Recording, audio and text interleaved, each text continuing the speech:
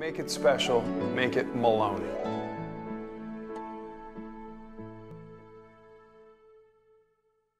This segment of the Port Jeff Pulse is sponsored by Houndstown in Port Jefferson, home to the happiest dogs on earth.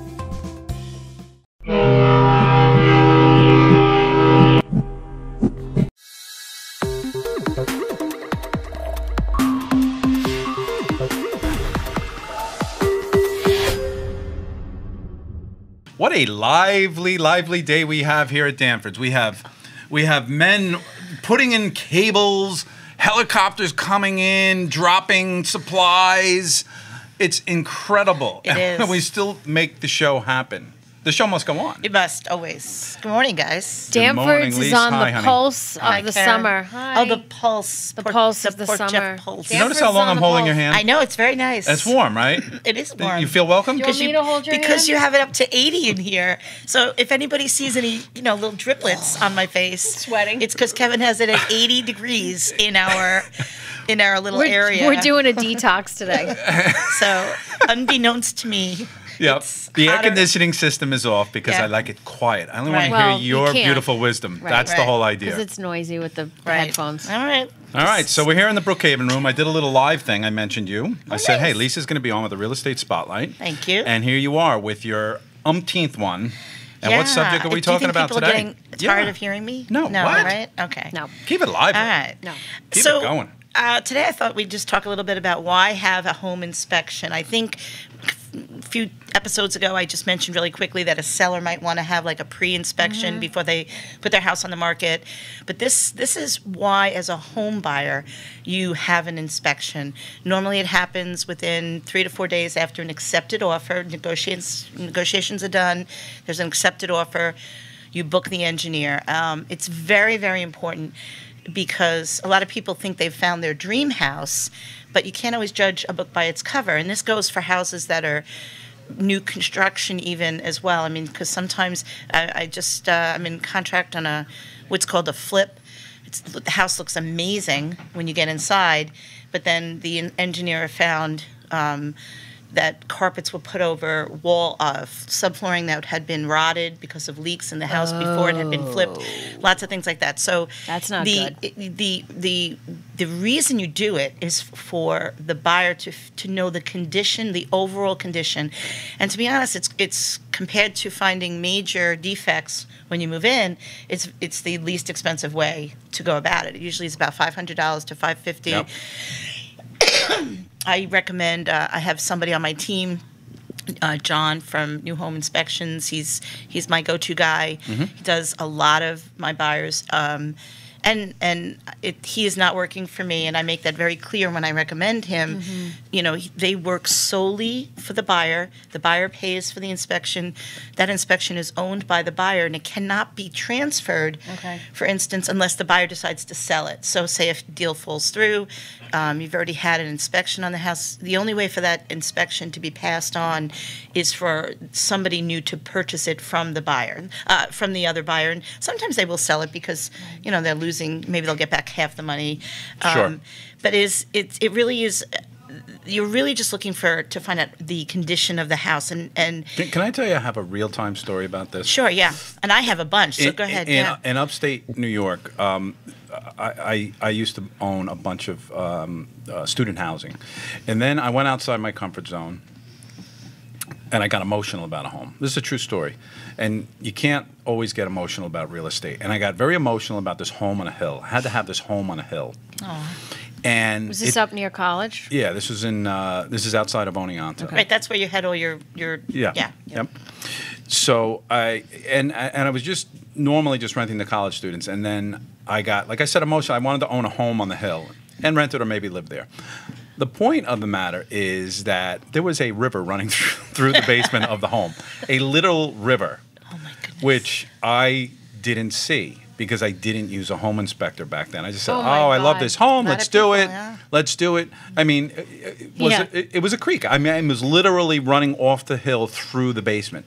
And I remember. So you never did an inspection and you purchased the house. That's correct. Yeah, and the seller was like, That's correct. yeah, baby. You know why? 'Cause Right, and they don't have to disclose. Because sometimes when things are moving, and things were moving pretty quickly back then, you just go on your own intuition and whatnot. Well, That was the lesson I learned. Had a hard time selling that home after that. Yeah, because anybody else came in and did a home inspection.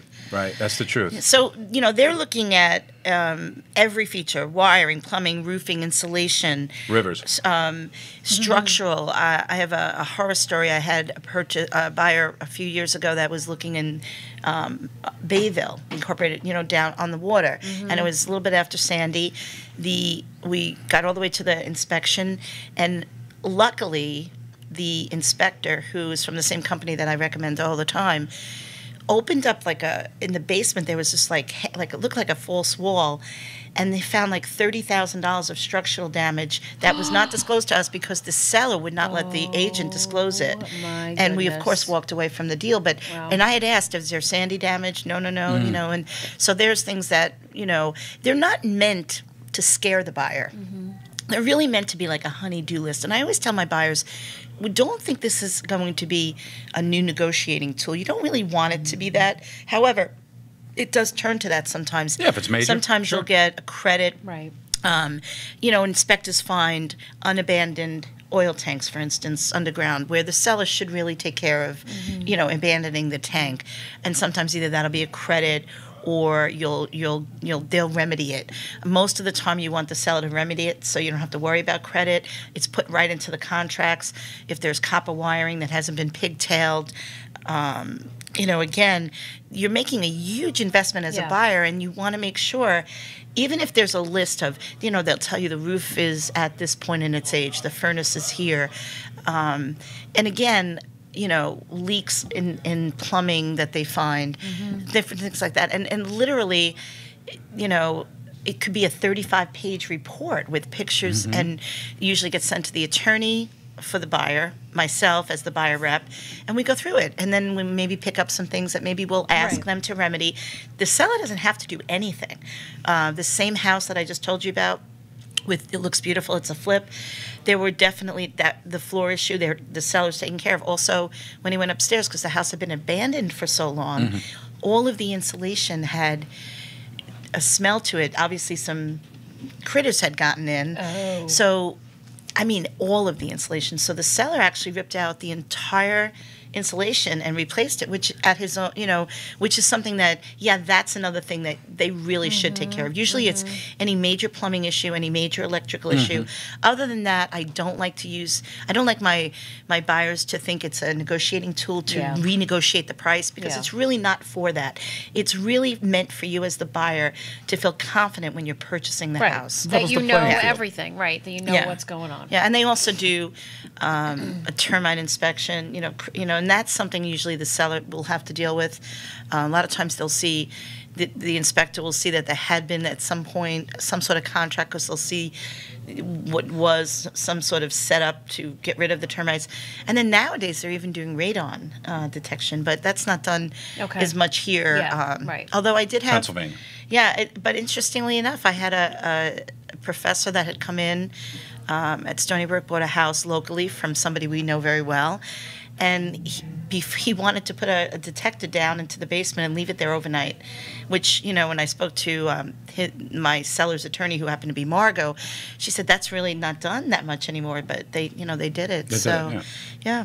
You want to make sure the house is at current standards, and not move inable aesthetically, but move in that, Right. there's no leaks. Right. Structure. By the way, Really does safe. the law say if termites are found, they have to be fixed?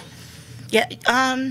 Okay. Good question. If it's the law, it's just a known given that the seller takes care of any kind of termite or. Yeah, I've never I don't had- know if that's a law. No. Okay.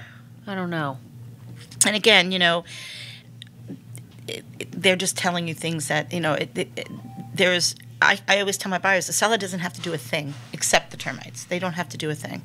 So again, I just think it's important to let everybody know, and that's why it's important sometimes for a seller to do their own pre-sale inspection, especially if they, nowadays, especially right now, because their sellers are wanting so much more for their houses. I have a new listing I'm going to be putting up next week in Port Jeff. They purchased the home from me. I was the buyer agent probably 3 years ago for $448. We're going to be listing it at $589. Again, one of those houses that they didn't do a lot of work to it. It's just that's what the price points are now. So the sellers want the top dollar for their house. Right. They need to make sure that some of these little things, like GFI, switches and electrical is working in great condition so that they don't have any issue when they get their accepted offer. Right. Right.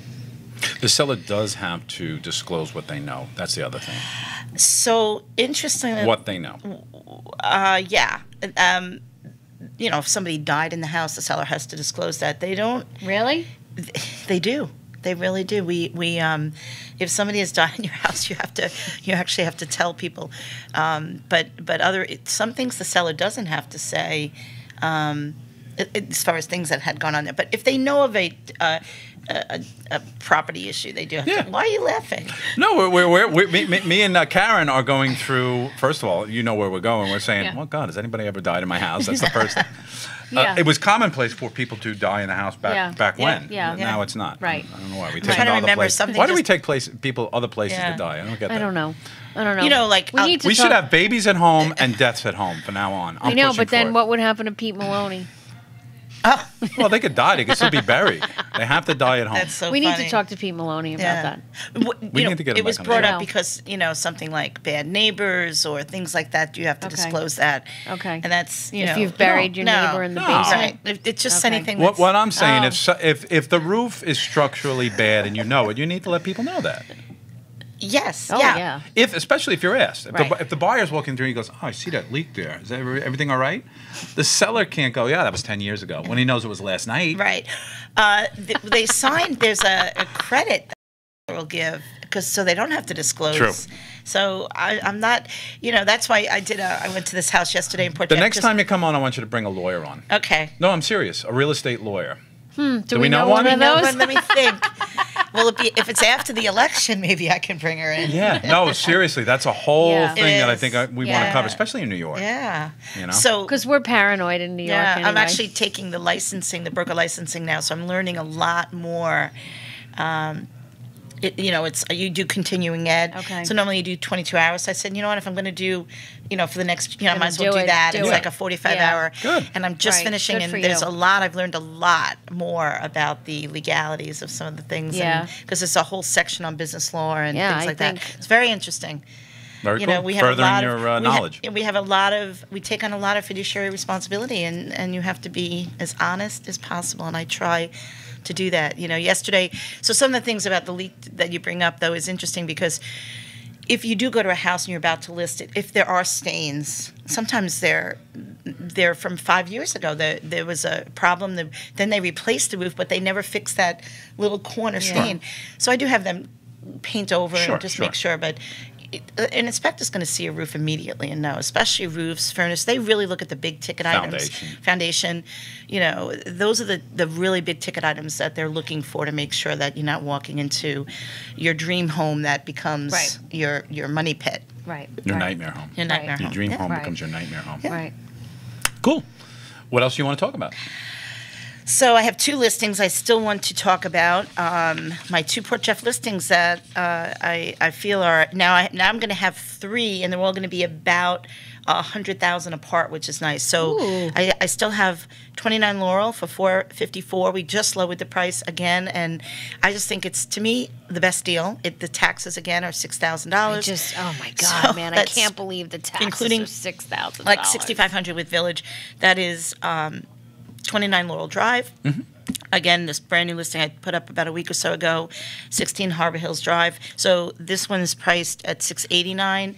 Gorgeous home, open floor plan. They've Clean. done an Yep. amazing. It is beautiful. I've been in there. Yeah, they've done gorgeous. amazing. Oh, that's right. Yeah, So that's they're right around the corner from me. Literally, It's gorgeous. what they've done to this house is It's a beautiful incredible. house. They're staying in the Village, but they want to do a Yeah. little upgrade. And then I'm going to be listing one that's going to be right in between at $589. Taking the listing next week. Again, 589 what? 589,000. 589,000, and it's but in, you can't say where it's located yet? It's up around Edgewood and Hillcrest. It's, Okay. I can tell you, it's going to be on Hillcrest. It's Okay. a beautiful home, 4 bedrooms, 3.5 baths, beautiful finished Hillcrest basement. is a great block. Beautiful pool. So I'll be listing that. So I'm going to have one in all Fours, of the fives, and the six. Exactly. So Okay. just give me a call and I can. each. And Let me know when you find something in the threes. Yeah, in the Village. I had somebody come in the office the other day who said that to me. I said, I think that's not happening for a while. That would be a house that's going to get condemned. Yeah. That's okay. I'll do a fixer-upper. So, as this is probably aired, we would have had Yep. our, and I need to say, probably would have had our opening for the Rocket Ship Park, which is a couple of days away. We're so excited. We're actually a little nervous because we've had like 900 people put interested in going on Facebook.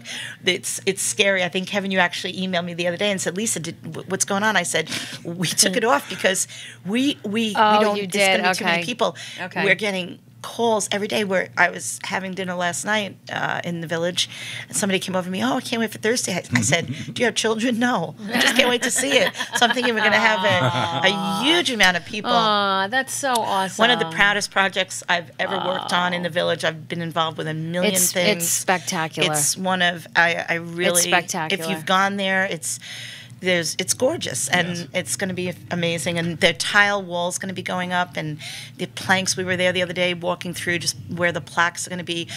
People like Stony Brook Hospital supported this rock wall, so there we'll have a plaque. So if you look at some of the equipment, not the big equipment, but you'll see little plaques of who donated to the park, and then we have a donor wall with just people that have donated. Like Danford's was a big part of one of our fundraisers. So there, I actually met with Christina the other day about something, and I was telling her she was so excited that it's going to say, Rocket Ship Park would like the Treasure Park Committee would like to thank the following, and so yeah, it's going to be really great. It's going to be great. It's good. Como Brothers did the opening. They were fantastic. Yeah, they did our first major kickoff, and they'll be here Thursday. Oh, They're playing awesome. at 5:00. Yeah, again donating their time. They're a wonderful local band that Talented. So they I'm sure they were great. And and the election June 20th. Just as a reminder, even though they were running unopposed. Please Still make got to sure get you out got and vote. And Got to get out and vote. we'll be doing phone calls where we took out an ad in TBR again, full page, reminding people to vote. We'll be sending out get out the vote cards because we still want people to exercise their given right to vote. Yes. So, Yes, it's important. yeah. Excellent. Yeah, just in case of write-ins, right? You do that to ensure. Yes, we're Okay. not that we're worried, but you never know. There could Exercise your right to vote is the best way to say it. Yeah. Excellent, All right. Lisa. All right, fantastic. All Good right, seeing great. you again. Thank you so much. Enjoy this weather. Thank We you. are in a 90-degree hot spell right now. Yeah, Which and is it's about 90 in here, so it's 90 in perfect. here. I'll get the AC on in between. Thank you again. Thank you. Thanks, guys. Thanks. You're welcome.